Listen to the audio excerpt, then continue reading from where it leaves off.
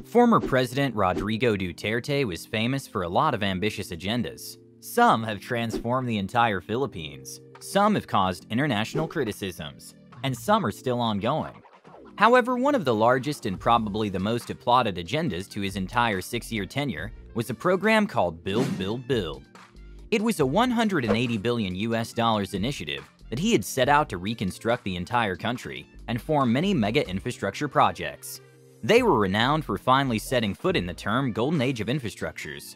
Although much of what the media has shed light on his administration was that out of the 100 or so massive plans that he had introduced at the start and during his presidency, was that some have never actually been greenlighted. According to the National Economic Development Agency of the country, only 18 of the 112 big-ticket projects would actually only be completed during his 6-year tenure. Simply, a lot of the promised targets that his administration wanted to bring either never came into being or faced massive delays. So was DuterteNomics, Build, Build, Build, or his entire planning for infrastructure a failure? Well, most of what people do not actually realize is how the government functions. You see, the infrastructure plans of President Duterte were reliant on 3 important factors: the government budget, foreign loans, and the public-private partnership framework. These 3 important factors are the largest at play in how the government will act on its targets. First of all, we have what we know as the government budget. This is basically the annual spending of the government after they receive the money from government revenues, which are known as tax and non-tax revenues. However, one of the peculiar aspects of this is that it's also the most important of the 3. The government budget, after all, is the largest treasury that the government can use for its operations. But here's the thing about what everyone is missing out on. The government actually fulfilled its side of the promise. Even though only 18 or so out of the 112 big tickets were finished during his 6-year tenure, the entire infrastructure spending of the Philippines substantially increased. This is very important because in the past 30 years, the infrastructure spending to GDP, meaning how much money they spend relative to the country's annual economic output, has never reached 5%. In fact, in the past administration, only 2.9% on average was spent on infrastructure. Yet by the time Duterte's administration arrived, the infrastructure spending went from more than 5%, with the latest reading on 2019 to 2021, seeing a 5.4% spending to GDP in 2019, 4.8% in 2020, and 5.8% in 2021. Hence, even though many can claim that his promised projects were a failure, what matters most is the government spending, because at the end of the day, the only way for the government to construct infrastructure is either through its bulk load of annual income, partner with a private corporation, or borrow money. And we often forget about the other matter that this infrastructure spending has enabled. For instance, because of this heightened spending, in 2021 alone, we've seen the accomplishment of nearly 30,000 kilometers of roads, 5,950 bridges, 11,340 flood control projects, 222 evacuation centers, 150,000 classrooms, and so much more. Without properly sourced infrastructure money, most of these, if ever, would not even come into being. Now, before we get into the next 2 concepts, we must first address government spending. You see, one of the most important factors why previous sitting governments did not spend as much as Duterte is not because they were incompetent. Rather, it was because they had different agendas.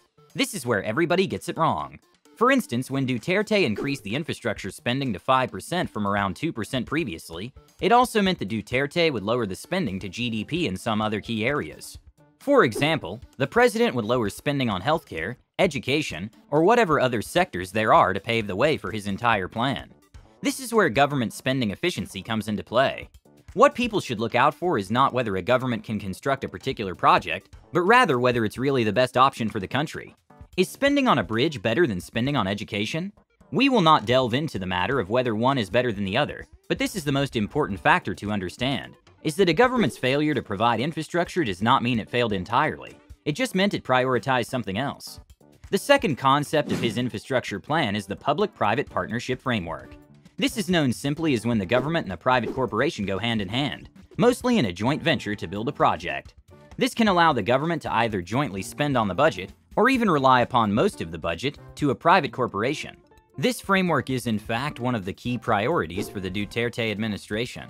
When he initially announced his economic plan, he outlined the use of this PPP framework to construct many infrastructure projects. However, this is also where things had gone astray. While the PPP framework has enabled some infrastructures to be built, and some that are currently ongoing, most of them are still in the pipeline. For instance, according to the PPP publicly listed website of the government, over 49 projects are either still awaiting government approval, under conceptualization, undergoing review, or undergoing studies, and are still waiting for the government to initiate them. This might be because of the fact that a PPP framework is not always easy to do. After all, these initiatives are the ones that can be connected with political corruption.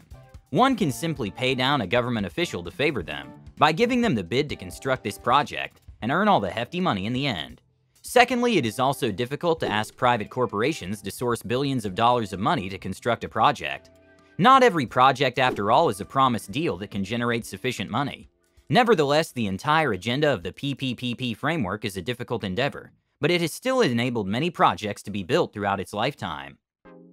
There are currently 14 projects that are undergoing construction or pre-construction at this moment.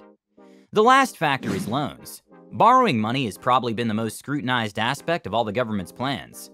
If we go back to our initial factor, we stated that there's a limit to how much the government can truly spend on behalf of their own budget, and hence they would need to turn to other sources of money. This important factor is through the borrowing of foreign loans. There are many fallacies, however, under this concept. First of all, a lot of projects that were supposed to be built through foreign loans did not happen. For example, one of the administration's largest partners was China, and the world's second largest economy had promised billions of dollars worth of infrastructure projects for the country. Yet unlike what most people thought, China had actually not fulfilled the $24 billion of projects they had promised, and even the few ones that had actually come to fruition were faced with massive delays. However, this is also where most of society's attention had been foregone. People often look towards China and its part in financing Duterte's ambitious goals, to the point that we forget that Japan is actually the largest partner in all of these. Unlike China, Japan has actually stayed true to most of its promises. According to a report published by Fitch Solutions, Japanese financing actually accounted for 29% of all the total foreign-sourced loans. Data from the Central Bank of the Philippines also shows that external debt owed to Japan for both private and public sectors amounted to over $13.7 billion, whereas China had only $2.3 billion. This simply means that while society tends to look towards the failure of unfulfilled promises from China, they also forget about the country's long-lasting partner that outshines everybody, Japan. This report, of course, may still have missed a lot of aspects of Duterte's ambitious plans. However, what we will conclude for now is that the bag of how the plan was conceptualized was both a success and a failure. The government did successfully increase the infrastructure spending of the country to over 5%. This was the most important factor since it was the easiest way for Duterte to procure many infrastructure projects. However, we also saw that unlike what the administration had initially thought, the private corporation and foreign loans, especially from China, were limited. Had the private corporations taken on more projects, or there was a limited type of political instability, a lot more projects would actually have been built. For instance, Duterte had once halted many proposals from the private corporations themselves to build reclamation plans in the country. For what reason? Corruption activities. Secondly, China's $24 billion promise was also a failure. Had the Asian giant actually fulfilled its promise towards the country, a lot of projects would already have either been built now or neared their completion. Finally, it's difficult to conclude whether it was a failure or a success, since we also missed out on one large factor in all of these. Projects, especially mega projects, are often struck with delays, and we only took into account the 6-year tenure from 2016 to 2022, without regard to the impacts of infrastructures in the coming decade.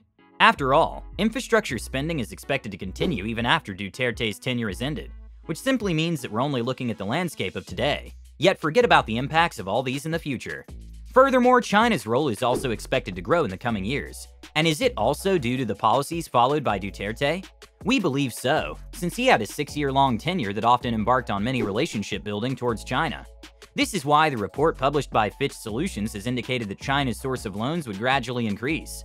The report also indicated that it was in part due to the warming of ties between the two countries, due to the Duterte administration. But anyway, as noted, this is just one side of an opinion. Do let us know what you think. Thanks for watching.